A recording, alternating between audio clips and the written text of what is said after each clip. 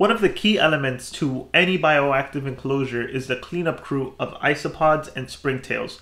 However, we know that these guys can actually be surprisingly pricey. In this box, I have my colony of isopods and springtails that I've been able to successfully breed. And today, I'll be showing you guys how I did it so you can form your own colonies and save tons of money.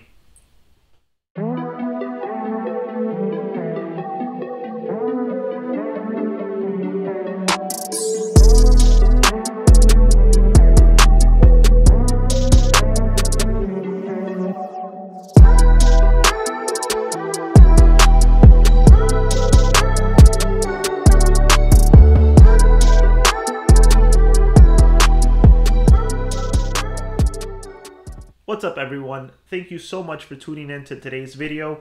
If you're new here, make sure to hit that subscribe button because I have a ton of video ideas for 2023 that I don't think you guys are going to want to miss.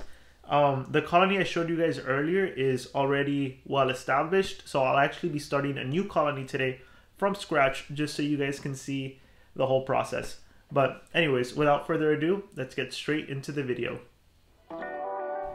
These are the isopods that I'll be using. These are powder orange, and it was a pack of 20 of them.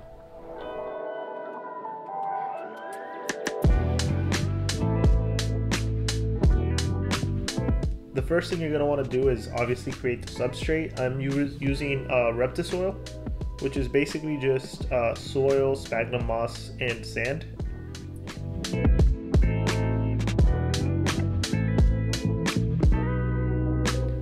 You're going to want to spray it and then mix it around. You really want that soil to be nice and moist.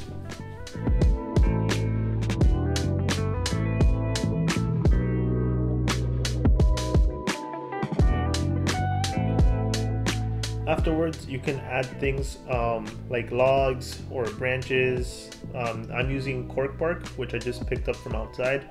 And you don't have to sanitize any of the things that you get from outside for isopods, because they'll eat whatever's on it. They'll eat the actual wood too. Same with the leaves that I'm adding now.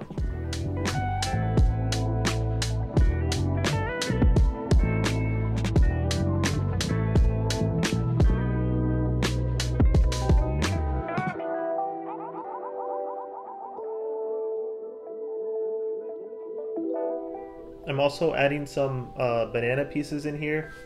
They'll eat the fruit, and they'll especially eat it, especially when it starts to kind of rot, I guess, or mold. They love that. Like, these guys will eat everything. Everything you see in this little tub, they will eat.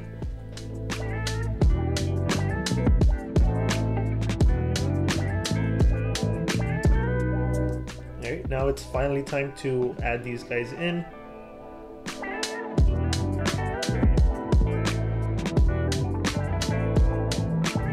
Yeah guys, it's really that simple. You just have to make sure you keep the soil wet. That's why I'm damping it again. And then once you close it, you're gonna want to put this somewhere kind of warmish, maybe next to a window or on top of an enclosure. And yeah, that's it. This is a different isopod that was in there, so I thought that was pretty cool. He's like so much bigger than the rest, and he had crazy colors.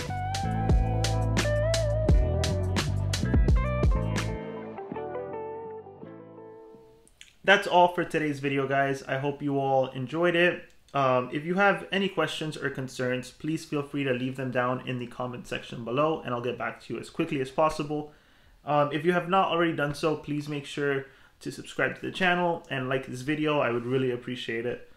But yeah, that's going to do it for today, guys. As always, thanks for watching and enjoy your reptiles.